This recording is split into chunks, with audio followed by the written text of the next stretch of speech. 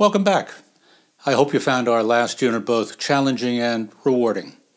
In the next few weeks, we'll look at societies and cultures whose history continues to shape our contemporary world, including the American, Chinese, African, and Islamic civilizations between the 16th and 19th centuries. To begin, we'll start with Europe, whose nation-states collectively achieved global supremacy during these years. Given the relative balance of world power prior to 1500, how did this come about? What specific changes brought about Europe's ascent? We'll examine these changes from four perspectives: religion, politics, economics, and science. From the standpoint of religion, which we'll talk about first, the direction is from unity toward fragmentation. In Western and Central Europe, the unity of religious belief was more than 1,000 years old, dating from the conversion of Western Europe to Christianity toward the end of the Roman period. And until the 16th century, for the most part, Catholic Christianity was the dominant religion in Europe, with its capital in Rome. In the early 16th century, that unity was disrupted. The Protestant Reformation began with a German monk, Martin Luther, attacking the Catholic Church. Luther objected to Catholic theology and its practices, in particular the forgiving of sins for a monetary consideration, known as an indulgence. Basically, it was the practice of buying your way into heaven, or at least paying not to go to hell.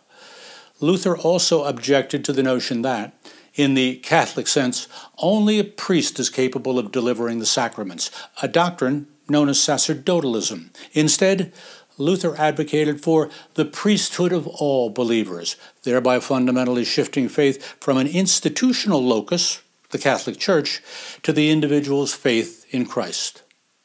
Another major change that Luther brought about was the translation of the Bible from Latin into German and later other commonly spoken languages. Prior to the Protestant Reformation, the language of the Church was Latin, including the celebration of the Mass. Priests were educated in Latin and were widely held to alone be capable of interpreting Scripture.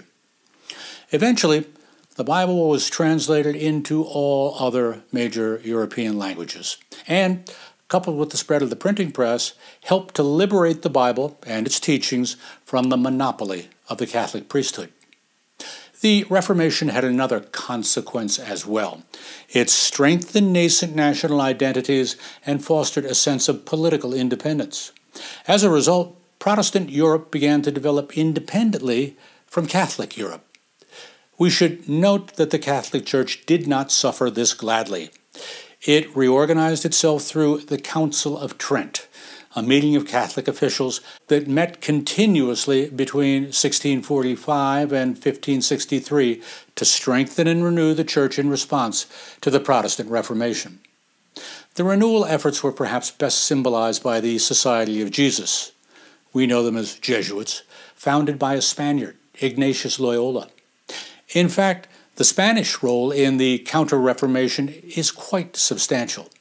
In an earlier lecture, we spoke of Spain's amassing of wealth in the age of conquest, wealth that returns to Europe on ships laden with gold and silver and that helped finance the Catholic Reformation.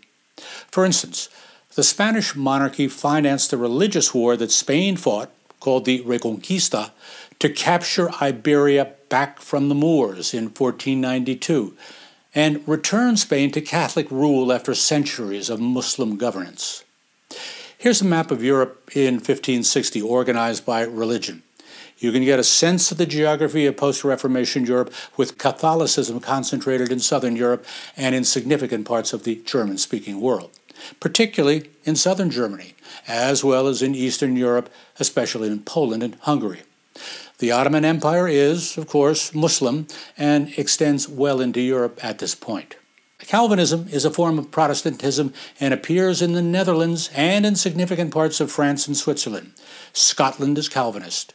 The fragmentation of the European religious world is quite evident in this map.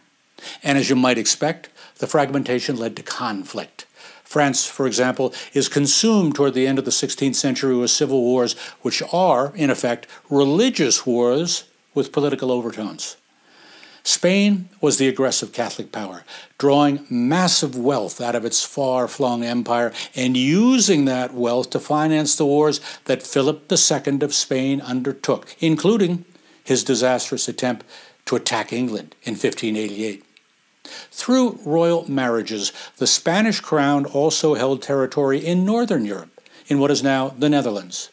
There, Calvinist Protestants rebelled against Spain and fought a struggle for independence, which was successful by 1610. The Dutch Republic became one of the great commercial powers in the world by the end of the 17th century. Let's summarize all this in terms of the changes that religious fragmentation brought about in the 16th century. First, it created a new kind of politics. The divisions that emerge in post-Reformation Europe allow the formation of individual national states. Second, fragmentation led to competition, creating a dynamic in Europe that is quite unlike any we see in other Eurasian empires, including the Ottoman, Mughal, and Chinese empires, as you'll discover in the coming weeks. Up next, we'll look at how the emerging European nation-states govern themselves. Until then, best wishes.